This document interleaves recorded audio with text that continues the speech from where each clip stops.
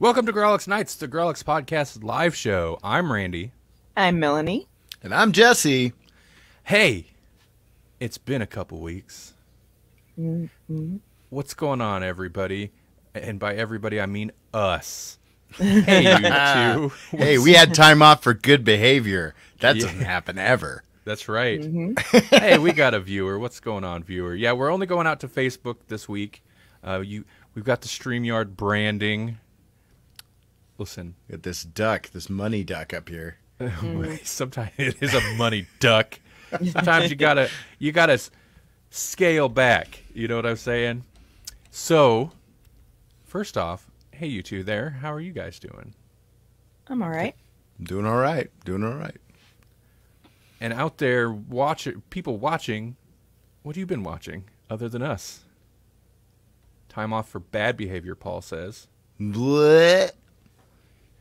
Jasper says, and I'm that guy. I'm not sure which guy, but he's definitely that guy. He's definitely that guy. I would agree.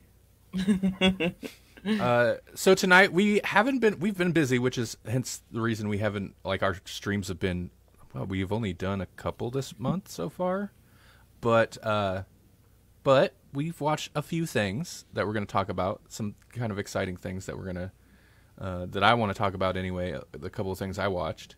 And then nothing you're expecting either. Right. Like, there's all sorts of things that have dropped that people are probably going to be like, hey, Kiefer, what do you think about that new He-Man show? And it's like, I haven't seen it. Oh, the new one? The new That's new not one. for us? That's Right. actually not for us, as opposed to one that was for us? Yep. Okay, Paul says, oh, well, I have been watching Wu-Tang, okay? Wu-Tang, He-Man, and Turner and Hooch, I've had a full plate. I'm current on Wu-Tang. That's the, like, one show I'm current on. Mm-hmm. I watched the new episode yesterday, and it's good. I'll let that derail me for half a second. Something that I noticed this season that I didn't notice the first season, the actor that plays the RZA, like, he does the voice in this very specific way, and it almost seemed like, I'm like, why did he start doing that? Like, what is that? It's weird. It's a weird choice, right? I was watching a Hot Ones, by the way. Thank you, Jesse, for turning me on to that show. Yeah. I've been, that's my now go-to to, like, let's put something on in the background. It's Hot Ones. Did you watch the Gordon Ramsay one? No, Oh, I you haven't. have to. It's so good. Is it? So good. Yes. Yes. I mean, like, he's entertaining anyways, but, like, you know, as they get to the end, you know, kind of thing, it's like he just starts swearing. And Gordon Ramsay is a delight when he starts swearing. Yes, the voice is derailing occasionally. I'm not sure what you mean. You were talking about Wu-Tang, the Oh, the yeah. RZA voice. So I was watching Hot Ones with RZA and some other guy. At the time, they were promoting an album the two of them had done together. It's not a Wu-Tang related thing. I had meant to check it out too. I was curious, but the dude in the show definitely does it too much a little bit. But I was listening to the RZA talk, and I was like, wait, the RZA does kind of talk like that. Not all the time, but he's just got this way up. It sounds, the guy, the actor, sounds like he's doing bad narration, bad voiceover narration. Mm-hmm. But then listening to RZA, a little bit, he falls into that cadence sometimes. So I'm like, okay, I guess the guy on Wu-Tang and American Saga, American Epic, whatever it is, isn't totally off base there. So, Jasper says a show with hot questions and even hotter wings. I do love that show. I'd never even heard of it, and it's huge. Like, you look through the videos and the views on it. I'm like, oh my god, everybody knows this show. I'd never heard it till you They've mentioned got it. some big guests, too. Oh, Like, Yeah. The Idris Elba one is a lot of fun when he's like, come up with the show. You know how to fight? It was so good.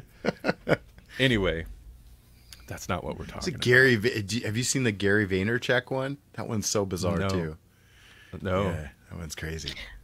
We saw Aubrey Plaza snort some milk. Yep. She's always amazing, and she was proper in proper form on that episode. Yep. Yeah. Yeah, there's a lot of good ones. I think I've run through a lot of the people that I was most curious about, and now I'm hitting, like, I guess some of the internet celebrities and the people I'm not that familiar with. So, yeah. Not to say I don't know a few internet celebrities. I mean, know of. I don't know any of them personally.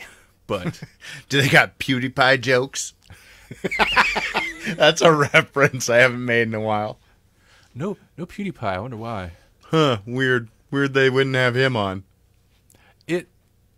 Yeah, it is definitely, man, I don't know. I'm getting old, because there is definitely, like, at this point, and it started, I think, maybe a little bit with PewDiePie, seeing, like, knowing the name and seeing him, like, parodied and then even show up on South Park. And I was like, huh, okay, this PewDiePie guy, he yells at video games, okay. And then there was a small stint where I finally, like, was watching it for a little bit, shortly before he got in trouble for dropping the N-bomb, like, twice. But I was pretty much done watching him by then anyway. And, but he's even, like, not even current gen. He's old. He's old. Yeah, he's internet old. generation. He's old internet now. at this point. Yeah. He's like, he's like, the internet moves fast. Okay, yeah. He's like, I don't know what he's maybe 30 tops. He's like super young, but he's old.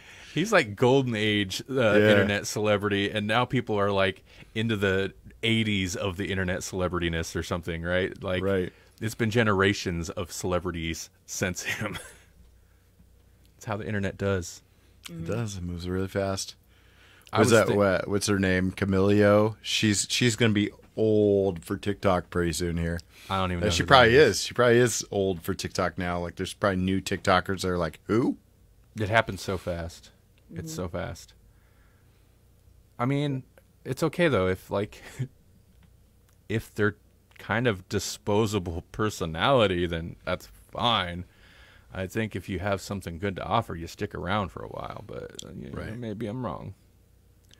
Or you just eventually drop a slur and get canceled. Seems to be a way a lot of them go. Yep.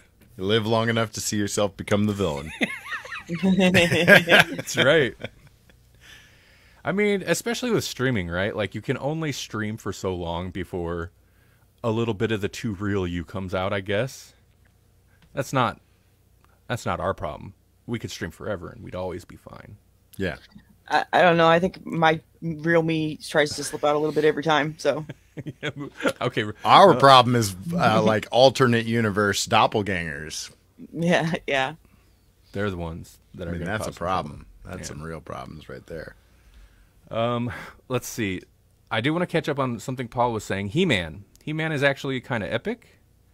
He'll say, let's see, blah blah blah. It's a perfect mix of OG He-Man for kids and occasional adult humor, and the animation is on point. Okay, I'll leave it alone now. We're talking about that new He-Man that definitely looks like it's for kids, right? Right. The Techno He-Man, which when you were reading it, I don't know why, but I thought you were going to say something about the occult, and I'm like, really? They got the occult in He-Man? Wow. But that's probably OG He-Man, the occult He-Man, the Techno Cult. Yeah, I want more of that. I want Triclops to just have his own series. Revelation Triclops. When does part 2 of? Don't know. The He-Man I was listening to Fat Man Beyond too, but it's all basically like talking about stuff like Clerks 3 because that's what he's in the midst of doing, right. And then like he's kind of moved on from the He-Man thing. But I'm sure he'll like come back to it. They were talking about the Emmys and whatnot. That was a thing, I guess. Did you guys see that? Like, Netflix took home some big awards for once. I did see that. There was, I seen you shared an article in facebook.com/group/Grawlix podcast. And the headline pointed out specifically WandaVision getting snubbed. But at the same time, like, if you read the article, I mean, it didn't really it publicly maybe got snubbed, but like it won a bunch of technical awards. They just don't air the technical awards. Oh, they got awards for they just didn't get the big awards. They didn't get the ones that were aired publicly, so they were snubbed. Oh, I didn't realize that. And that's not to say there weren't good, like you know, the two leads, Wanda and Vision, or their real names, Paul Bettany and Wanda. Elizabeth. Thank you, Elizabeth Olsen. Yeah. Totally slipped my mind. They were good, and they did actually have emotional beats to hit. But like overall, I'm like, WandaVision it didn't strike me as the kind of show that was like angling for a best actor Emmy or anything. So they had moments, but like not overall. Nothing on par with The Crown, man. Yeah, like sorry. And I do love The Crown, but I mean, like, what kind of bummed me out, and Ted Lasso deserved it, but it was like, man, Cobra Kai, this was supposed to be their year. Give them an award. Yeah. But then Ted Lasso comes in with its brilliant comedy. What is it? I've never even heard of this. Ted Lasso? It's supposed to be this really great comedy. Like, it's excellent storytelling and whatnot, but it's on a streaming service I don't have. I think it's like on Apple TV. Or something like that, and so I haven't seen it, but like everybody raves about it. So Jasper says Bettany was the best pick for Jarvis/Vision. No, it really was. He's great. He kind of elevates. He's. I mean, there's a lot of, you know, that's kind of the whole thing with a lot of the Marvel movies. They great casts. And it started with getting Robert Downey Jr., who, you know, at this point is now again a super celebrity, but Bettany is the kind of casting where it's like, oh, he kind of feels like he elevates it. He feels like he should be above it, but he's not. He's doing it. Well, he was just a disembodied voice for how many years? Right.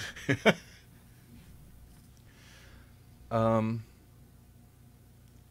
he's the longest tenured person in the Marvel Cinematic Universe because he's been here since Iron Man 1. You know, I mean, like, he's been around. Not on screen, but he's been around since the beginning. Do you think it seems like he elevates it because he actually gets to use an accent that isn't American? He doesn't have to play American, even though he's not like almost everyone else in superhero movies. Right. Maybe. But Benedict Cumberbatch, you're going to slum it. You pretend you're a Yank. That reminds me, and have you watched any more of What If episodes, Jesse, since we last talked about it? I watched the zombie one. Okay. But that's, so I got caught up, and then it moved on without me. Okay. Well, there's just one or two. Like, I know the Killmonger one just came out or whatever. Well, it comes out on what, Wednesdays? I feel like if it comes out on Wednesdays, we have not watched the most recent one, but we did watch the Killmonger one. Okay. So there's two out now. There's two. Yeah, no, I'm two behind then. The Killmonger one, I wanted to... Okay, well, I was going to ask you, and I know other people have already talked about this. I've seen articles about it like weeks ago, but it's one of the more notable recasting is Tony Stark. Oh, yeah. And he was in the zombie one, but not really as voice. He was in another one a little bit. He's in the Killmonger one a lot. He's one of the main characters in that episode, and it's so not Robert Downey. Oh yeah, but is kind of a guy doing Robert Downey voice a little bit, doing a cadence of Robert Downey, and it's not bad, but it's weird. Sure. And it Uncanny Valley with the face looking as much like him as it does. It's kind of like illustrates how, I mean, I guess I don't know about lucky, but you know, I'm sure it costs a lot of money to get as many of the people from the movies back into the voice roles as they have. But it highlights like what a good, I guess, decision it was to try to get as many people back as possible, because you can't help but feel like, I mean, okay, it's supposed to be Tony Stark, but he's kind of like Dollar Tree Tony Stark, right? He's kind of like, it's not quite really proper Tony Stark. Was Steve Evans in the first one? Or was no, it like I don't. That was a voice actor, and then I think The guy who played Hank Pym, that wasn't Michael Douglas. No, was it? yeah. But those weren't as jarring though either. Right. For whatever reason, just like Robert Downey Jr. has such a specific cadence and a specific thing to his voice that, like, his voice is the character, really. Yeah, and he's kind of, the whole cinematic universe was launched off of him in that as that character, Right. So he was kind of like, he had to almost, for a long time, he had to be in like every movie, even just a little bit, really, or at least it seemed like they felt he needed to be. Right. Like Spider-Man wasn't going to be good enough on its own. Right. To cook in Tony Stark. Yeah, which is an interesting choice, and make him like integral to like Spider-Man's like origin the first in this current big version. Cinematic blockbuster superhero movie, really, since like Batman. Right. I don't think we really needed Robert Downey Jr. because we had Samuel L. Jackson in all the movies, and that was fine for me. Well, I agree, but he hasn't been the lead of any, really. Arguably co-lead, like he's a strong supporting role in Marvel. Captain Marvel. Yeah. But that's not what we're talking about, is it? No. What are we talking about? Well, first let's run through a few. I guess we are. We're just talking about things we've watched. Yeah. Okay. Or not watched in my case. Well, I want to mention, let's jump into, because it's maybe the most recent thing that Melanie and I have watched, but we haven't watched all of. So we only watched the first episode, but Why the Last Man is out on Hulu. And they dropped like 4 episodes, and we only had time to watch the first episode last week.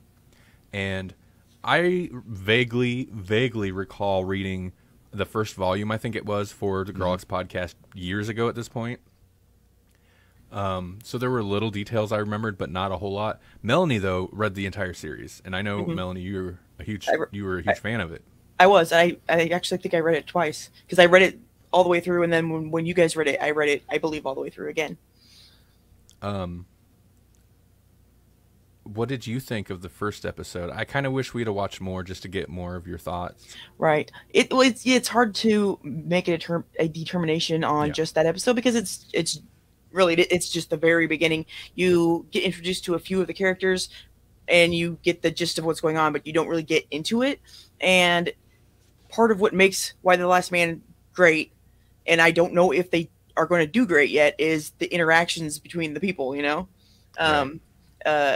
And that's why about most of the stuff that I like because they have good characters, and they do interesting things, and they have great dialogue. There were some things that I didn't care for about this, but it wasn't anything big. It was just like little stuff that doesn't really matter. But I didn't think they were funny enough, because it's very humorous. I didn't think they had a whole lot of funny. It was, a big drama setup, and it needs that, but they could have added a little bit more of the funny in there, I think. Yeah, there was very little funny. I would agree. It feels, and I think this is maybe a pro for it versus a con. This is a pro for attracting viewers, potentially. It felt like an ensemble drama series with a decent budget, which is, seemed well made. But yeah, there wasn't a lot of that kind of, it's missing a little bit of that so far. No, I had heard that they updated a little bit of the virus or whatever it is. Like they talk about the fact that like females can have the Y chromosome that it's attacking. Is that what the deal is? Females don't have a Y chromosome. We have 2 X's. Right, but like people can be born with that, so it's like taking out anybody that has the Y chromosome, and then like the idea of the presenting as a male but looking the opposite. Okay. Presenting as a female but having the Y chromosome or something like that. it didn't really get into that. Yeah, we haven't at got least that it's far. the first episode. Okay. Although it did, there was like a part where they were in like I'm assuming like a war, or maybe not a war room, but like a meeting room for politicians, and there were like generals and whatnot, and there came a point where all that was in there was women, and some of them were very masculine women, and like military uniforms and whatnot. But I don't think you would question whether or not they were, Gotcha. But maybe it'll come up later. I will. Yeah. There's you get a little bit of like after. I think it starts maybe like after, like you see what's his name in like Apocalypse World, right? That's kind of Right. it opens there because it's got to show you a bit of this. Him with his monkey. Yeah. It's interesting York? that he has a monkey, huh? Yeah, York. And then we go to like before. Yeah, it's like 3 weeks earlier. Oh yeah. So sweet then it tooth kind of thing or introduces a bunch of the characters, but it does go up through to like the outbreak starts happening, and it does that well. And that's specifically like the scene Melanie mentioned, where because it is like a room full of people, it's like senators and I think the president and stuff like that. Yeah. Just kind of how crazy it would be if you just took like one sex, they're all just going to suddenly violently vomit blood and die and leave the other sex standing there. Like how weird and kind of horrific that concept is. Seeing it play out in a live action thing, it's pretty interesting. It sells that idea pretty well. I like that they haven't necessarily gotten into it, but that's another one of the things that really appeals to me about the book in general, because it's not just that one whole sex is gone. It's the sex that in general and for most of the world is kind of the ruling sex. Right. So It's the patriarchy. Yeah, all these positions that make decisions that are in control of things are gone, and nobody knows what to do. Yeah. So that's a big part of it too, I think. But yeah. One other thing that I'm slightly worried about, and mostly because of Randy, but I've read it twice, so I know the characters. It didn't seem like you knew who the characters were and how they were related to each other, even though it did slightly mention them a couple times. So I don't know if people are going to be able to follow, who's who and the connections and whatnot. Well, with one case, it was I didn't recognize a person from an earlier scene, but they were in a different setting in different clothes, and sometimes once in a while that tricks me. So it was a female character, and I don't know. She looked. I'm just for reference as to who it was. It was a female character, and she just has a very she's a very attractive looking person, but also very standard look, if that makes sense. Yeah. So I didn't realize it was not the same. I thought it was a different person. But then the other thing was just information that I didn't know, but the series did end up giving to me, Uric, knowing he was the son of whatever character that we're seeing in other scenes. Eventually, they outright say it, and I was like, oh, I didn't realize that was the case. But you had that information from the comic, and I didn't remember that from the comic. So yeah. I don't know. I think it's okay. Okay. Yeah, and we'll find out. We'll watch more. I'm not racist or sexist. Everyone just looks the same all the time. Right. Everyone. People are way too common. It's true. It is. Her hair was drastically different. Okay, hair is a big thing. I am Yeah. a very white girl, but I used to drive a school bus full of little white girls, and they all looked like the same little blonde white girl to me. So it doesn't have anything to do with. It's a real thing. It was like, wait, no, you're not that one. Sorry. You're not that one. Yeah. No. Yeah. Are you supposed to be on this bus? Oh, wait, yes. Yes, you are. Your bus pass says so. Yeah. And you don't let them cut their hair or change something, and I'm like, wait, who are you? Hey, I remember once when I was very young watching, I think, Terminator, and at a certain point, Arnold gets his eyebrows burnt off or whatever, and I'm like, is that the same guy? Because you take away that just a little feature, it makes a huge difference. And I'm he's just got like, huge you're a eyebrows, different person now, aren't you? Arnie has prominent eyebrows, so yeah. Do you want to trick me? Shave your eyebrows. Seems like a weird reason to like shave your eyebrows. Like, well, I needed to fool Randy. I think I'm gonna have to do it. You like run into my apartment, steal something, run out, shave your eyebrows, and walk back Who in. was And be like, that? where'd that other person go? Why did they do that? By the way, you look weird. Something about you, I can't figure it out. Yeah. Okay. So yeah, we'll watch more of the show, and I'm sure we'll have more to say later. Let's jump over to Jesse. What's something you watched? So I just thought I'd watch like some weird stuff on HBO Max apparently. And I don't know. I think it was under like, you might like this, like it was recommending me things. And Kung Fu was on there. I was like, wait a minute, what is this? And I think I vaguely knew that they were rebooting the Kung Fu series with David Carradine. And I was like, all right, maybe I'll check this out. And I was reading the synopsis, and the synopsis looks fine, right? But then I start watching this thing, and it feels like a CW show, and come to find out, oh yeah, it was a CW show. It felt like Gossip Girl or something like that, but with a kung fu storyline just like pegged on there. So like that basic premise of the original Kung Fu, which is like, so Kwai Chang Caine he trained in a Shaolin monastery or whatever, right? But then something happens and he has to come back to America to find his son, that kind of thing. None of that.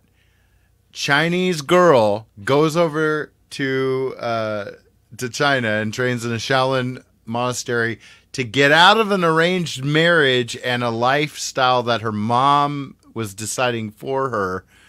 Join this monastery to become like a kung fu practitioner, and then has to come back because of things that happened over there. But then like the majority of the story is basically just her being a Chinese American woman and dealing with her family issues. Like that's the majority of it. But then there's also B plot of, I have to find this mystical kung fu sword. Weird. Couldn't you just like go to college or rebel or something? Why you got to learn kung fu? But I mean, it's makes for a TV show. But kind of jarring. It's kind of weird. It's a strange B plot. It's like if The Craft with the like way back in the day, if The Craft were more about their relationships than about magic. It was like, oh, and I did a spell. Right.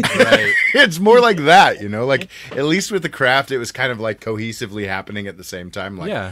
Okay, I'm dating this guy and it's really weird. Oh, also apocalyptic magic is happening. Not like really, really, really family. Oh, there's this spell over here. In case we forget. Yeah, that's lame. Then you should change the title to. But I only watched the pilot. Oh, okay. So like the pilot is kind of all over the place, and it has to give you a certain flavor of what the family dynamic is, because I'm sure it's important. Maybe that becomes less and the kung fu becomes more, but in this first one it was more like this, where it's like, yeah, there's kung fu, I swear.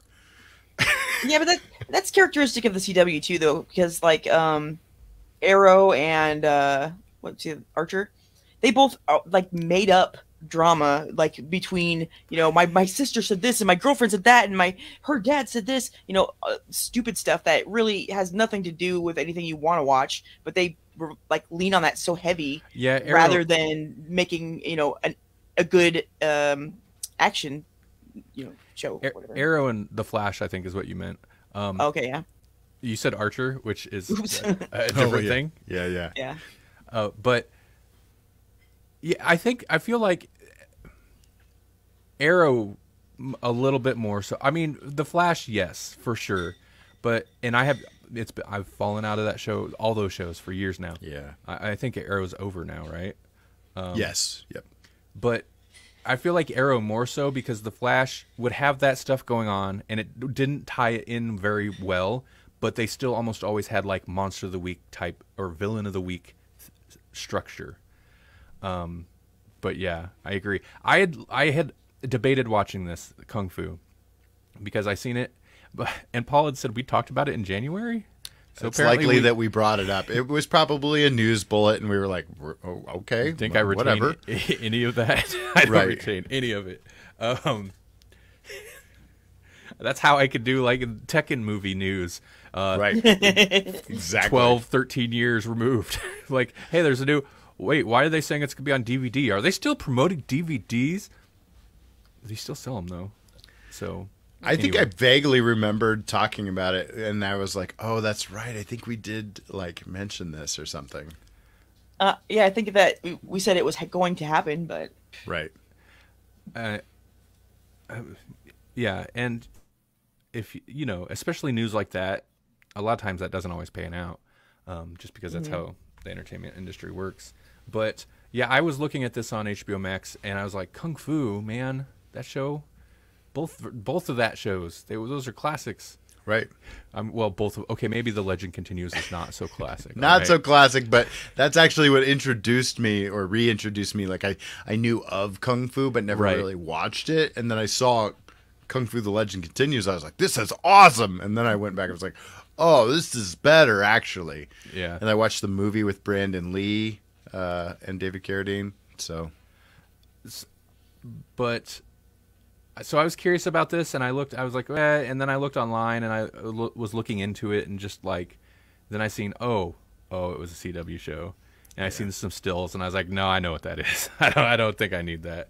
It's a little disappointing to hear that it seems like it leaned so much heavier into the CW tone than Kung Fu. Yeah, well, and even the Kung Fu part of it is so CW kind of over the top, where it's like the original Kung Fu wasn't like mystical. I mean, I suppose there was a little bit of that, but not like to this degree where it's like, I couldn't hold the sword because I didn't have enough power or I wasn't its rightful holder, and so it burned me, and so now I have a mark on my hand from where I held the sword. So it's like really leaning into this mysticism, like almost to the point where I was like, is this racist? like is that too much? The one where they didn't kick out the Chinese guy that actually created the show and put a white guy in the role. Yeah, is it less racist? Yeah, I don't know. From the 60s? Yeah, I know. It's like, wait a minute. Did they just make this show racist too? You know, you fix one element, you gotta kind of, there's a balance. You got to maintain a racist balance, apparently. Wow, that's Hollywood's rule, not mine. I'm not even in Hollywood. Right. yeah. And all the family stuff felt so much more real and grounded, and then you had this weird Kung Fu mysticism. It's like that is. Tell me about Kunlun, Danny Rand. Yeah, exactly. that is them being afraid to like go full Kung Fu, to like actually just do like a not street level but down to earth Kung Fu take. Like, kids are gonna be bored. We need some magic, some fantasy elements. That kind of sucks. Paul also said, "Oh yeah, I also watched *Malignant* on HBO Max. I have not watched that yet, but I will. I'm curious about it." Yep. Sorry, I didn't mean to. I just want to throw that comment out there. *Malignant*. I know he's a big like horror guy, and he's responsible for kind of a current crop of super profitable horror movies. I do not like the director of *Malignant*. It's the Saw guy who did the first Saw, and I know he's, I'm not a super fan of a lot of his movies though, even though he is a horror guy. But I seen that and I was like, what is this? And I hopped on Rotten Tomatoes. Yeah, I usually take that with a grain of salt. And it's reviewed moderately, but if you read every review, regardless they reviewed it, regardless they gave it a good score or a bad score, every review is the same. It's a bad movie, it's a mess, and then the end happens, and it's amazing, and it's ridiculous, and it redeems everything. The people who gave it Fresh Tomatoes and Rotten Tomatoes all said that same thing. I'm like, I gotta watch that. What is that? Yeah. So I'm curious about it. You're muted, Jesse. Went and totally redeemed yourself. Right, right. That reminds me real quick. I wanted to hit one news thing because I didn't actually have a news story associated with it, but I know it's a thing. Midnight Mass. Speaking of, talk about horror directors that are known for horror, but they're awesome. Mike Flanagan, new series on Netflix. It's out tonight or tomorrow. It's out tomorrow. So like this morning or this coming morning at like 2 a.m. it'll drop. I'm excited for it. Me too. I hope it's good. The trailer that we saw looked too Stephen King-y for me, but he's done really good with everything he's touched so far, so I'm hoping he continues his streak. Yeah, I've been hyped about it since I watched it because all the series he's done for Netflix have been great. Hey, Savannah, what's going on? That's okay, you're here. All the series he's done for Netflix are great. He makes good horror movies.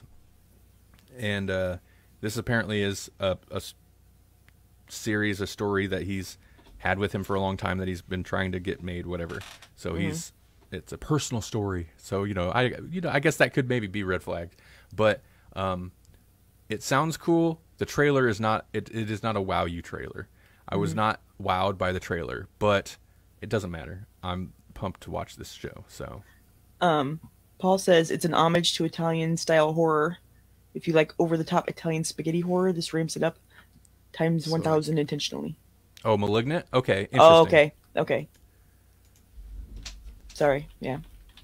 No, that's fine. That does not sound like Mike Flanagan's deal. If he went like that, okay, I'd be down for that too, but that'd be interesting. Mike Flanagan, listen, he made a prequel to Ouija, and it was good. Yeah. That movie, the Ouija movie, is a horrible, terrible movie, and he made a prequel to it and actually made it kind of good. So that's talent. And he did a sequel to the Shining, and it doesn't suck. So I really like it. I know not everybody does, but I really liked it. Okay, I'm gonna jump back over to I feel like what we've been watching, even though we haven't been watching much, is gonna take the whole episode. Melanie and I watched The Green Knight. The Green Knight is a 2020. It's a new movie. I don't even know how to explain it. An epic fantasy adventure based on the timeless Arthurian legend, The Green Knight tells the story of Sir... Is it Gawain? Yeah, I think so. King Arthur's reckless and headstrong nephew who embarks on a daring quest to confront the eponymous Green Knight, a gigantic, emerald-skinned stranger and tester of men, who also, by the way, made me wish there was a proper live-action Swamp Thing something. Speaking of James Wan, not doing things right. Yeah, we watched The Green Knight. I gave it 4.5 stars. I kind of love this movie. So here's all you need to know. It's Arthur. It's a fantasy movie, but take The Shining, Stanley Kubrick's The Shining, and The Witch that came out a few years ago. The Witch. Put them together and make it an adventure movie, a fantasy movie somehow. That's this movie. The trailer had intrigued me so much because it had the trailer is appropriate. At least the one I seen a while ago. If you're curious as to like the tone of it, watch the trailer. That is the tone of the movie.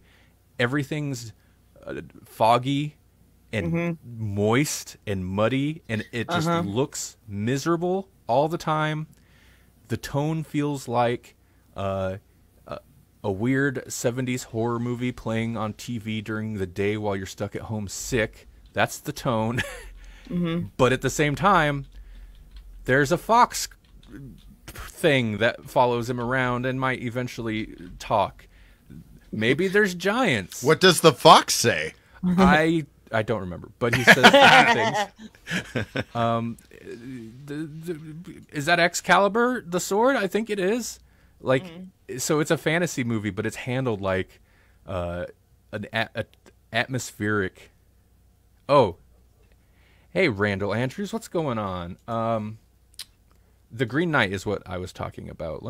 I meant to pull up my screen just so people could see. Hey, I bet it has a great soundtrack, and you could find out more about soundtracks on Randy Andrews' podcast, Soundtrack Alley. Right. What is... The soundtrack is interesting. It's atmospheric. There's a lot of like moody choir, like a female choir sounds with occasional weird low synth. I'm telling you, it's a 70s horror movie dressed up as a adventure movie or a fantasy movie. You feel like the whole time like you're scared, but you're so unsure of what's happening that you don't really know why you're scared, but you are. It's unnerving. It has a constant sense of unease right up till the end, from the beginning to the end, and it feels like you at no point know where it's going, but at the same time there's a couple times when it tries to pull a thing where you're like, wait, no. And when you get to where it's going, you're like, oh, well, okay, I kind of seen that, but I didn't ever really know for sure. I don't know. It's hard to explain. It's interesting because it does take the like traditional like hero's journey character arc. At a certain point towards the beginning of this, I was like, oh, okay, he's off on an adventure. It's a hero's journey. I know what the deal is now. And while I wasn't wrong, the movie handles it in a much more interesting and realistic way, and at times almost meta way, to where at one point he's actually having a conversation with a character, and he's like, so you're headed to do this thing, and it's most likely certain death. And he's like, yeah. And he's like, but once I get there, I'll be a hero. He's like, oh, you just got to go do this one thing, and then you'll be a hero. You'll be lauded across the land, and you'll be like a whole new person. He's like, yeah. He's like, just this one thing. And he's like, yeah, well, that's amazing. I wish I could just go do one thing and it completely changes who I am. I hope we don't miss who you were, or something like that. Just calling out the idea of like, just this one act completely changes him as a character, which is kind of how a lot of stories handle this thing, especially when it comes to like the whole, not scoundrel, but kind of like, he's like a barfly, kind of a loungeabout. That whole like from that to hero, it's usually so kind of flimsy, and this handles it so much more kind of realistically, which is pretty interesting. It is. It's really good. Yeah, I'm glad I picked it. You did pick it. I know. Well, he said black or green because it was either Black Widow or Green Knight, and I'm like green. Yeah, right. That was our choices that night. And that's kind of like this was the other movie that was coming out, at that time too. And it was like, whoa, what about this? This looks interesting. This isn't the blockbusters that we're getting. I'm trying to, let's see. Do they have any images of the effects when there's, I was going to ask, sure is it Pan Labyrinth style? Because that trailer gives you a Pan's Labyrinth kind of vibe. I'd say a little bit, in that it's definitely leans into like a horror fantasy feel, although technically, I guess it does. It feels like a horror movie, but it at no point seems like it's trying to be a horror movie. It's just like, that's the atmosphere it has. Even like the scary character, I suppose, in the whole thing, he doesn't really seem all that menacing at all.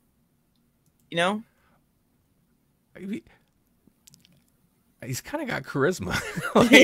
You don't see him very often, the Green Knight, but like when you do, you're like, I like that guy. And he's the scary character. He's probably more charismatic than everyone else. It's hard to. It does have fantasy elements, like I said, but the fantasy elements aren't presented like Pan's Labyrinth, where Pan's Labyrinth is like dark fantasy and it leans into the fantasy. This, for the most part, looks real.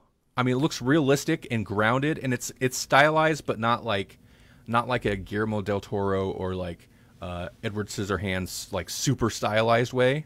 Sure. It looks a little bit more grounded, to the point to where this is a slight spoiler just because I didn't know it was in there, but it's probably in the trailers. He does come across giants, and they just look like huge people, and that makes it so creepy. And that scene is the weirdest, creepiest scene. And it even does the thing where like the camera, like this big like pan, I guess they probably shot it on a drone flying forward shot, flips over, and it's just like, yeah, no, I get it. I feel like the world is upside down at this point. Everything is weird, and he just seen a bunch of howling giants walking around. They kind of have, I don't know, almost like Attack on Titan, like creepiness, but then once you get a better look, you're like, no, they just kind of look like people, and that makes it weird because they don't have the like appropriate giant proportions. Anyway, okay, it's good. You should watch it if you like that kind of stuff. So the Green Knight gets a green light. 4.5. I can't remember why not 5. Probably just because it's not Pulp Fiction. Right. It's not Pulp Fiction. If you're going into it expecting Pulp Fiction, don't. Wrong. You're wrong. I know why. It's because it's dirty. That's why. It does. It feels wet. It does. Wet. Every moist? scene. You feel moist? Yes. Yes. Ugh. And muddy. It just feels wet and muddy. And there's a lot of times where they're like roaming around, or where he's like going through the countryside, and somebody's messaging me. Okay. And he's going through the countryside, and there's like ruins of castles, and Melanie's like, why are those castles ruined? Like, what happened to those? I'm like, that's production value. They just got those old castles laid around all over wherever they shot this, so they're just like, yeah, put it in the background. That's something we don't have to build. Yeah. Walk by that a few times. Yep. Yeah. It does have some. I can't get into it. I'll stop. Hey Jesse, let's ping pong over to you. Oh, all right. I, in my little binge of HBO Max shows, I decided to check out an anime. I haven't watched an anime, first of all, in a long time. Like, I can't even tell you what the last one I watched was. Probably Attack on Titan. I tried to watch some of that and maybe gave it an episode or two, and enjoyed it. Just didn't hook me enough for me to keep going, kind of thing. And this is probably similar. I don't know, but it's called Berserk, and it was recommended to me by someone on my TikToks, and I was like, I'll try your crazy Berserk, and it's crazy. It's like it's like set in more of a British Isle English medieval times kind of thing. Like, it starts in a like a tavern type of deal, and then but it's got things like fairies and like demon spirits and whatnot, and then like it's very obviously anime. Like even the characters have kind of an like an Asian look to them and whatnot, but then it kicks into this bizarre heavy metal riffs, like whenever the action gets going. It's like, I don't know, I mean, like it's kind of incredible and also like perplexing, because it's like all these disparate elements thrown together, and you'd think like, no, this doesn't make any sense. How could this possibly work?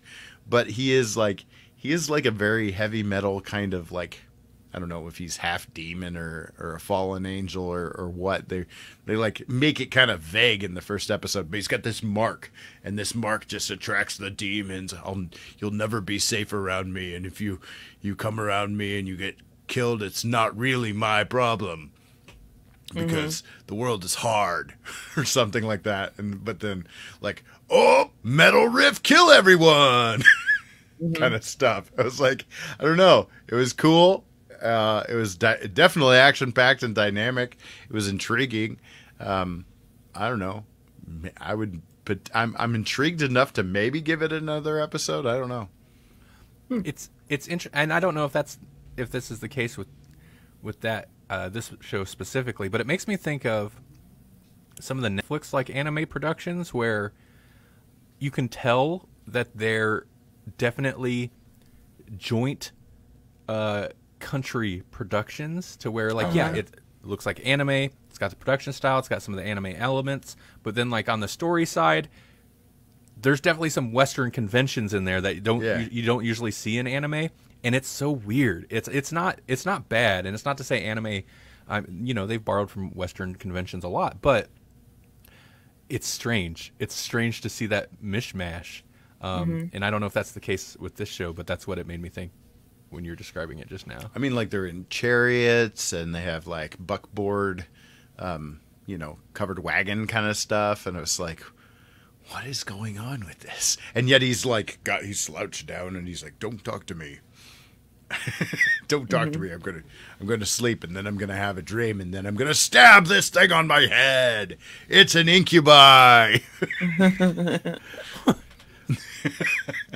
Because they're attracted to the Markai bear. It sounds similar to other anime that I've watched before, but even though they were actiony, they didn't necessarily go heavy metal though.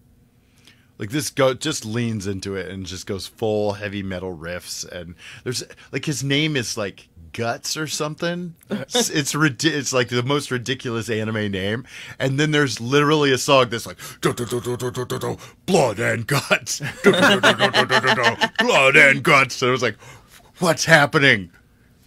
Keep going. I don't know. I thought you were gonna say, you gotta have guts. You gotta have guts. The crag. Okay. The aggro crag. Yes. What a 90s show that was. Right. The aggro crag. Oh. It's a great name, honestly. I mean, like, really you don't forget a name like the aggro crag. Sorry, I didn't mean to segue into Nickelodeon memories. Salute your shorts. I was actually just talking about David Dunham with somebody earlier today. Yep, Nickelodeon, their weird stuff. Yeah. Flipping gnomes. All the time. I don't remember what YouTube channel it was. I was watching it. This guy's popped up. The actor who played Artie, the strongest man in the world, and Pete, and... Wait, was it Pete and Pete? Pete and Pete? There's only 2 Petes. Yeah. Why was I thinking there's 3 Petes? So you could repeat. Yeah. Yeah, I guess. But he's you know, very active actor, and he's in lots of modern things, and I don't know what channels they are, but I love whatever YouTube channels I watch on the regular, because recently he's popped up in 2 or 3 different videos where somebody referenced him, and they always reference him as the strongest man in the world, and I love it. And every time I'm like, yes! Pete was the greatest. Oh man, Savannah, Spill Your Guts, Eureka's Castle, Ah Real Monsters. Sorry, it doesn't matter. I was just gonna say, Courage the Cowardly Dog. That one. Oh yeah, yeah. Did you know that's based on like a real thing? There's a place in New Mexico, and there's a couple that live down this farmhouse that is the farmhouse in the cartoon, and when they were complaining about paranormal stuff happening, and then one day people went out to check on them and they were gone, and the dog was the only one left there, and he was all freaked out. That's what the cartoon is. So dark. Yep. Yeah. Savannah says Pete's first steps were on the ceiling. That's the kind of show that was. That's Melanie laughs at my sense of humor sometimes. She laughs at the things I laugh at, but not at the things I laugh at. She laughs at me. I laugh at your enjoyment of the sure. like how much you really enjoy the things that you think are funny. That makes me laugh. And I feel like some of the more oddball things it's definitely kind of that Pete and Pete sensibility of like, why is it funny? It's not. It's just weird. It's just absurd. Pete and Pete, I felt like always kind of did that right. Other things try too hard. Paul says he's been binging All Real Monsters on Paramount Plus. Savannah also gives a nod to Salute Your Shorts. Hey, it had the redheaded kid from Terminator 2. I was wondering what happened to him in Terminator 2. Well, he went to camp. Actually, I feel like that was after, but I don't know. Oh, Hey Dude. Yeah, okay, I remember Hey Dude. Wait, was he in Hey Dude or was he in Salute Your Shorts? Doesn't matter. It's irrelevant, and a large percentage of the audience that could possibly watch this or hear this doesn't even know what we're talking about at this point. Mm-hmm. That was a while ago. Yep. Indeed, it was. Okay, we're coming up on an hour. Real quick, I don't have a lot of stories, and only really one of them is super notable. And you'd say it's Super Mario node. Okay. I couldn't segue in there. You should have done the Italian horror connection from earlier. Oh, you're right. You're right. You know what's really Italian horrible? Super Mario Brothers. Oh, this means eventually I'm gonna have a reason to watch that. The super cut or whatever. The quote unquote director's cut, or the Snyder cut of Super Mario Brothers. Yeah, that I downloaded from archive.org forever ago. Oh man, So Nintendo had their big Nintendo Direct thing, which if I'm always like, if it's not related to Mario Maker, I don't care. I don't have a Nintendo. But it's related to Super Mario Brothers. Super Mario Brothers movie gets release date. All-star cast announced. And at first I was like, are they going to try it again? Wait, Super Mario Brothers All-Star? Yeah, oh yeah, that's definitely the article I pulled up specifically is from comingsoon.net, and I'm sure that's where that's what they were referencing. Yeah. You know what though? Scared. They're scared. It's going to be animated. Of course, it's going to be animated. You want to do it right? You try live action again. Let's see how that works. Do it. You want your movie to be remembered 20 years on, and people are downloading the unreleased work print of it from archive.org. You do live action, and you put a couple of nutballs behind the camera. Yeah. Mm-hmm. Good luck recasting Dennis Hopper, though. Right. Who's your Cooper? Right? Cooper. Your Cooper. Your Cooper Trooper. Your Bowser. Cooper. I mean Koopa. Okay, so, but it does have an all-star voice cast. Chris Pratt. He's gonna be Mario. What? No. You know it's gonna be good when that's the first one up. Well, who's Mario? Who else? You know, famous Italian. I just see him like standing in front of in front of Koopa Troopas, just like little turtles just wandering around him. And he's just like whispering to them like in Jurassic World. Like Jurassic World is like, no, blue, we're just friends. Wait. You're gonna see at That's least the connection, the dinosaur connection. He's like calling back to the first, the original one. It's like, no. Follow me. I'm on a motorcycle now. I'd be the Old Spice guy of Mario Brothers. Look, I'm on a horse. At least a couple of people are putting together a rough animation version of that for YouTube already. Oh, I hope so. We're gonna see that a couple times. I think. Good. Well, from what I hear, he's good at imitating. So maybe he will only suck a little bit. Oh God. People are weird about the accents anymore, though, especially like Italian. Italian. I'm sorry, Melanie. Italian accents. Like, no, people kind of get offended about that. So it'll be interesting to see what they do. Do they just say like, screw it and lean into it, or what? Charlie Day as Luigi. Really? Charlie Day. I need to see. Like from It's Always Sunny in Philadelphia? Yes. Yep. Oh my God. They're really gonna give Luigi his day in this movie, clearly. Yeah. He's gonna have a Charlie Day. Yeah. Are they just gonna like bring a bunch of people in and have them improv stuff? Because if that's what they're gonna do, it's gonna be weird. No. It's probably gonna be some like super Disneyized, like very by the numbers family animated thing. Okay, well I'm saying, It's Always Sunny in Philadelphia, Parks and Rec. They're very, you know. Right. Well, maybe, but I don't know. I feel like Nintendo's probably. Maybe it's been long enough. They're just like, well, we don't care. But I feel like there's a reason there haven't been like any other Mario movies since Super Mario Brothers in the 90s. Nintendo was like, never again, never again. What is this? So I would imagine they're pretty, they're being pretty hardcore on like the script and stuff. Maybe. But then again, you know, they confused Donkey and Monkey once upon a time, so maybe they just are like, let's just let the Americans handle it. Well, I think that, I feel like that's a name that came from us anyway. I don't know that that necessarily like translated the same over there. I could be wrong. Anna Taylor-Joy as Princess Peach. Sure. Jack Black as Bowser. So that's our I'm kind of okay with that. Right. Keegan Michael Key as Toad. What? Oh.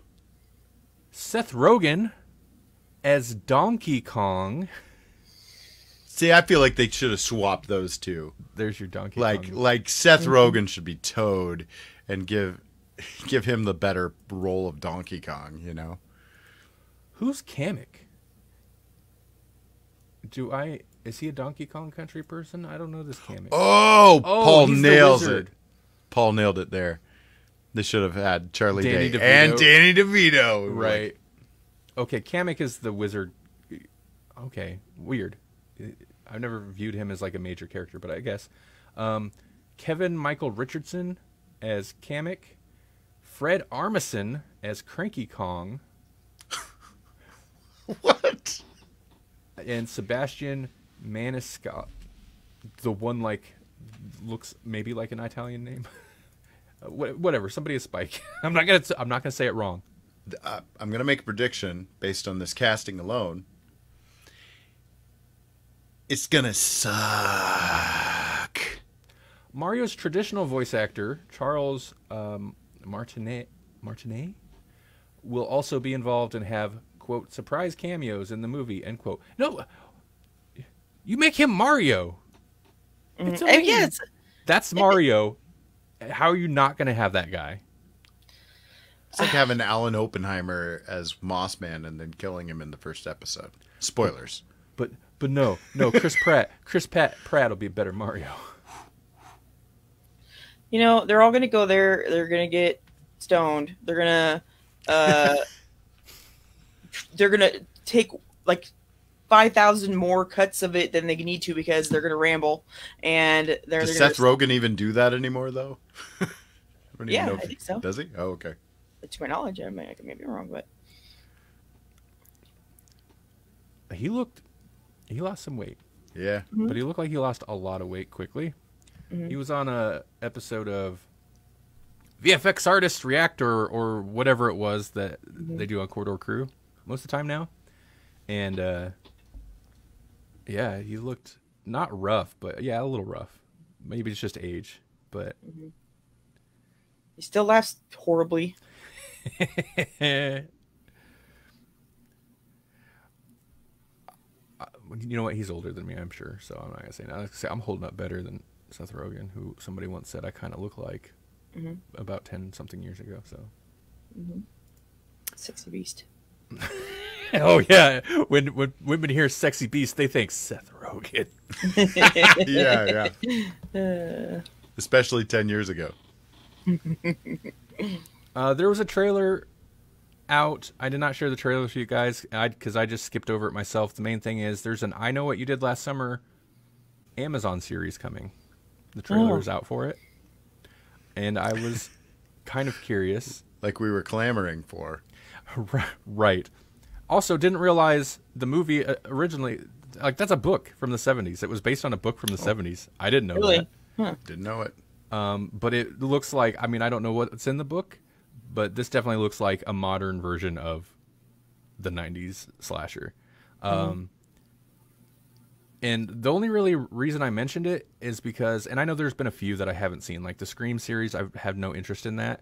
But Melanie and I were watching the show Slasher for a while, and I actually kind of really liked the slasher genre in a series format. I feel like they, with proper writing, it gives them like time to do interesting things with characters, and it changes the stakes. Where, like, in the case of the show Slasher, yeah, most characters are still unlikable, like they tend to be in slasher shows, but you kind of get so much more about the characters, so that there's actually stakes when they inevitably get killed. So the slasher format in a series, or the slasher genre in a TV series format, is interesting. So that's why I mentioned it in the first place. So otherwise, it looked very modern. So it like very bright and shiny and new. So there's all these young people, and I was scared. Why'd you cast them? I want to see 45-year-olds playing teenagers, darn it. Right. Tom Holland is my Spider-Man. Yeah. He's a teenager for real. Till he looks too old. Yeah. He's like ridiculously old too, like for what he's playing. He's playing like a high schooler. I'm curious, how old is he? He's got to be like almost 30 or something. Yeah, but how old was Leonardo DiCaprio before he looked like an adult? Right. How old is he now? Right.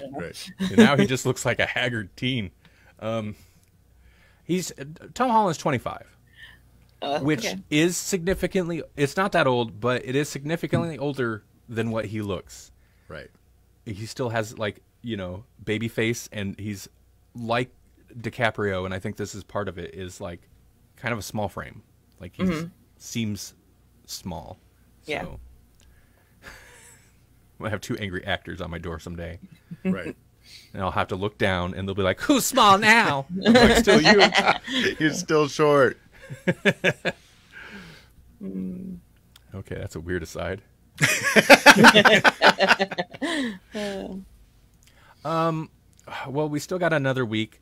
Who knows if we're streaming next week? It kind of depends on how we feel. We've all been kind of busy, so maybe. But I know this, in October, since it's the best month of the year, kind of. The weather sucks sometimes, but other than that, it's the best. We'll be revisiting, in a way, our Monster of the Week series, in which we previously we picked a monster every week, and we'd be like, okay, this week, Frankenstein, and then we each watch something or read something related to Frankenstein, and then we talk about it, blah, blah, blah. Well, since we ran through most of the major monsters, decided to like loosen it up a little bit, and we're going to go horror subgenres. That way we have a wide variety, but we can still like work within the same, I don't know, subgenre. And I threw it to Savannah, who is our $10 a month Patreon supporter. You too can dictate what we do with the show. Yeah. Interesting way to put it. By visiting. It's an interesting way to cat dance around the point. Yes. Join our cat dancing tier. There's perks. Like, we'll listen to your suggestions. We're not legally obligated to do them, but we'll listen to them. And in the case of Savannah, she has good suggestions, so we've been trying to follow them. Go to patreon.com/Grawlix podcast if you want to help support the show. You definitely should. A couple more, and a couple more. If we had just a few more at the cat dancing tier, you wouldn't have to look at that ugly powered by StreamYard logo anymore. Creepy S duck. Yeah. And her suggestion, I asked her what her favorite horror subgenres were. She threw out 2. We're going to go with one for the first one, and I feel like it'll be one of the more fun ones. Comedy horror, which is definitely its own subgenre. And she pointed out, she's like, specifically she likes the comedy horror that like embrace both, that don't like, it's not just comedy with maybe some horror themes. And she threw out Shaun of the Dead, and I can't remember the other one, another one, that were perfect examples of like, yeah, they're great comedies. Like Army of Darkness kind of thing, where there's or is that I feel like we're not gonna be too strict. Okay. Some people would argue Army of Darkness is no horror at all, but I think it is. It's still in the Evil Dead trilogy. Maybe it kind of depends on how easy you are to scare, maybe. Well, that's the thing. Like, I'm not gonna be strict on this. If Melanie, you, or Jesse, like, if you come to the shows like, I watch this, I'm like, that's not horror. Get out. So. Yeah, well, but maybe I might have to be, because I could be like, a bird came out of that bush all of a sudden, scared me, I screamed. That's I was a playing horror movie. I was playing Minecraft and a cow fell on me. Yeah, that's like saying Minecraft is it's a survival game, I guess, but There's an ender dragon in it, and you Yep. go to hell, the Nether or whatever. Paul, are you gonna say Brightburn? Paul has no what's no! not for example. No, no, Paul. But how this has worked in the past is, viewers, listen, I see the view numbers right now. You guys know what this is. You've seen it before. But anybody who comes across this in the future, girls with balls. Oh God, that doesn't work as a comedy or a horror movie. You're right, Paul. Doesn't work as a movie, I guess. That I've never movie's watched it, but y'all terrible. hate it. That movie's bad. I haven't seen it either, but I don't want to. That was watched for the show. Paul watched. I don't remember who watched it first, but that was so bad. I was like, no, we're not talking about this on the show. She also threw out psychological horror, which I really like, so we'll probably throw that in sometime. But the first up will be comedy horror. And viewers, listeners, if you would like, you should also join us in that. Pick something, watch it, hit us up in the chat. Or maybe we'll have you join us on the screen. I don't know. We'll see. But, and also it doesn't have to be a horror movie. It could be a horror show. And don't feel like Melanie to where you have to like, well, I didn't watch the whole series. That's fine. You don't have to watch the whole series. An episode, a couple episodes, or a comic book, or something, anything. An audio drama. An audio drama. That's good call. Anything like that. A video game is more. Listen, so long as it gives you something to talk about, and we can like compare how our things. And I think stack up. I think video games are way scarier sometimes than movies, because you're in it, and you know a cow could fall on your head. What are you gonna do? You're immersed. You scream. You're scared. Yeah, I heard somebody talking about that not long ago, and they were talking about, you're in it, it's more interactive. And I would argue also, there's stakes. When you die in a game, it's a pain. Some games make it worse, like a survival game, where there's games with permadeath, where you die, that save is fried, and you have to start from scratch. Those are high stakes, and you will be terrified the whole time. So, yeah. Sometimes there's a creepy puppet behind a poster. He's gonna jump out. You just don't know when. That happens. We haven't done gaming videos for a long time, but if you haven't checked out any of our gaming videos, hit up our YouTube and scroll back to Jesse's. What were they? Bendy and the Ink Machine. Bendy and the Ink Machine videos. Those are a lot of fun. Yeah. Watch Jesse play through a game for like the third time and still get hit with the jump scares. Still get scared. And you can see it because of my hands on the mouse and I go, Gah! Like the whole thing goes, whoa! And I even know it's there, like I'm trying to creep up there. It was like, it doesn't happen until I get to about, oh my God! Yeah. Oh, you're trying to let the viewers know it's coming and you still get scared by it. Paul says, I love Grawlix Stober. That's not bad. Bad. It gives me warm fuzzies. You should go to a doctor. Yeah. Warm and fuzzy. Those are all signs. Right. Hey, Melanie. Yes, Randy. I can tell right now you don't really have anything ready. Anything we should be amazed about, or should we just skip it? Maybe there's nothing to be amazed about. I'm sure there's so lots. mundane. Everything is so mundane. All you have to do is go to your Facebook profile. That's what I'm doing, actually. Yeah. Give me just a second. Well, while you're looking that up, Jesse, you got anything exciting going on? Actually, Grand Comic Con is coming up, and I will actually be tabling in person at Grand Comic Con, assuming that the event still goes forward, but it looks like it is. And so that's like the first weekend of October, and I'll be there with a super friend of the show, Axton Kaler, and I believe that Paul will also be there with Moose's wood burnings. I'm sure he'll be doing podcasty stuff too. Yeah, he says so. He says so in the chat. So you could see the regulars, the Grawlix regulars you can see them here in person. It's weird. I don't recommend that. Except I do. Come see us. We're nice sometimes. So, we've been talking about like things that are warm and fuzzy, like a T-shirt. Oh yeah. And I see that there is a brand new super fall themed T-shirt. There is, and I will definitely show you that one and not our most recent shirts because I wanted to bump the numbers up, so I uploaded a few this week. The fall one is the one you should look at if you are, especially if you're not of an adult age. Where are these? Okay, yes, if you go to Strangers with Shirts or Strangers with T-shirts, go to strangerswithshirts.com. That'll redirect you to our TeePublic store. By the way, everything is on sale, up to 38% off. The website is telling me right now. Limited time. Won't last forever. Let me just go there.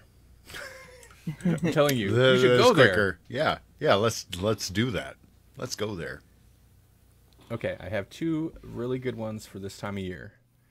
The first one is, if you're a weirdo and you're not particularly into Halloween, but you love fall, you love autumn, and you love pumpkins, maybe even pumpkin spice, but that's not necessary. It's not required. Get this super pimpy pumpkin design shirt. It's got a pumpkin, and it's in like a 70s stripe gradient style. You can get it in all kinds of different colors. I think it looks really nice in black. Ooh, female fit. You can get hoodies. Okay. Oh, wow. You can get all of it. It's all the things. You could get on your hayrack ride wearing this bad boy in a hoodie, and you'll be festive and warm at the same time. Yep. You shouldn't not get on hayrack ride without this design on a hoodie. Right. But if you're more into Halloween, it's basically the same design, but it's jack-o'-lantern style. Same deal, available on all the stuff. Let's click on the hoodie. Hoodies are not nearly as cheap, that's for sure. No. But that's cheaper right now. Look at that. That's a discount. $35 for a hoodie. That's pretty good. And how much is a huge hoodie? $36 for 5X. $1 more for. That's pretty good actually, from small to 5XL. Yeah. Retro Jack-o'-lantern hoodie. Get that. Strangerswithshirts.com. Hey, we're also on Instagram. I put stuff up on Instagram a lot. I've discovered that I really enjoy photoshopping promotional material. I guess that's not something that's new, but I like having a good reason to do it. And we just launched a whole bunch of other shirts on there, but I'm not going to show you on Grawlix. This is kid-friendly. These are definitely the most kid-friendly designs we have. I feel like you should put like a handle on that thing and carry it around. On what? Oh, this? Yeah. It reminds me of the old pumpkin trick-or-treat buckets. Yeah, exactly. So this one doesn't pale in comparison, though. Ooh, nice. Yeah. I have a couple other Halloween designs that are coming up, but this design, most designs originate with Melanie, but the horror ones definitely usually start with me. And this was just a random hey, this would be cool, and I threw it together in a day. I was like, that is pretty cool. So it is really cool. I've got a couple other. That's not to say it's not a quality design, just because it came together quick. All right. It's my favorite so far. Is it? Yeah. I got a couple other Halloween or horror related ones coming up too, so check it out. Hey, Melanie. Yeah. Other than those amazing shirts, what else should we be amazed about? You should be amazed that, you know how people are like, you are what you eat. It's not necessarily that you are what you eat. Well, actually, you kind of are, because the atoms replace your atoms. But more than that, your brain is affected by what you eat. Because they released a study information about how depression, bipolar disorder, and anxiety are all linked to a gut bacteria, or well, both to a gut like one kind of gut bacteria that causes inflammation, and also low numbers of another gut bacteria that would kind of help to even that out and reduces inflammation. So you have less of the one that would reduce the inflammation and more of the one that causes inflammation. And it's been known for a little while that at least depression, if not the other two, definitely is linked to inflammation. And this all makes perfect sense to me. And I've been saying similar things for a long time. So basically, we just need to eat very healthy, and get all of our good bacterias, a variety of them, all the different colors, whatever. That's how you're supposed to eat. And you'll be happier and healthier. So. Yeah, that's interesting. Mm-hmm. And kind of a bummer, because it's the whole thing of like diet stuff. It's the whole thing of like, yeah, eat healthy, but it's considerably more expensive to eat healthy. It is considerably more without expensive. a doubt. And not just that, we live in America where everything pretty much is overprocessed. So it's really hard to even find things that are good for you to eat here. But, it's a goal. You can have a goal now. And maybe that will help make you happy until you can, get the happy bacteria back. Right. You know what this also reminded me of?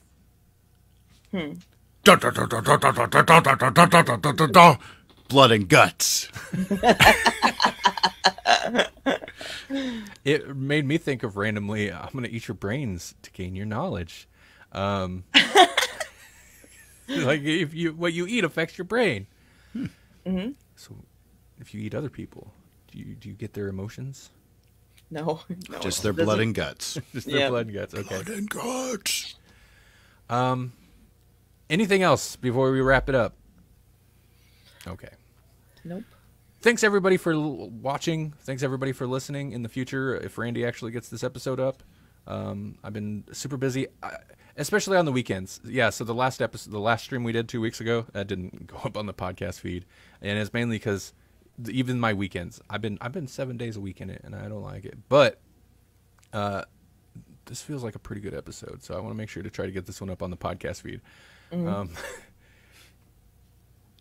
So, in the future, people listening, thanks for listening, is my point.